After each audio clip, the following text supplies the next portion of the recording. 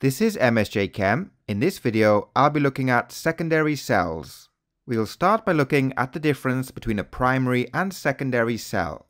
In a primary cell, the electrochemical reaction is not reversible. Primary cells are designed to be used once and then discarded. Secondary cells are rechargeable. They involve redox reactions that can be reversed using electricity.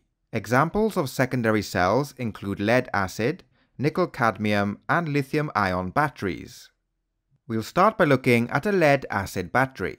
In a lead acid battery, the anode is lead, the cathode is lead oxide, and the electrolyte is sulfuric acid.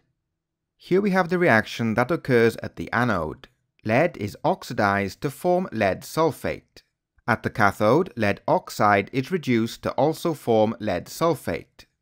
And here we can see the overall equation for the reaction. The sulfuric acid is used up in the reaction. When the battery is recharged, the reverse reactions take place. Next we look at nickel-cadmium batteries.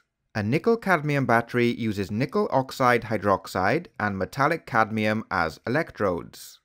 At the anode, cadmium is oxidized to form cadmium hydroxide. At the cathode, nickel oxide hydroxide is reduced to form nickel hydroxide. And here we have the overall equation for the reaction. When the battery is recharged, the reverse reactions take place. And finally, we look at the lithium ion battery. Lithium ion batteries use lithium atoms absorbed onto a lattice of graphite electrodes for the anode and a lithium cobalt oxide complex for the cathode.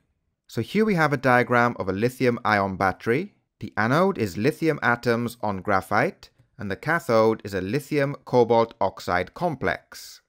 Lithium ions pass from the anode to the cathode in the polymer electrolyte.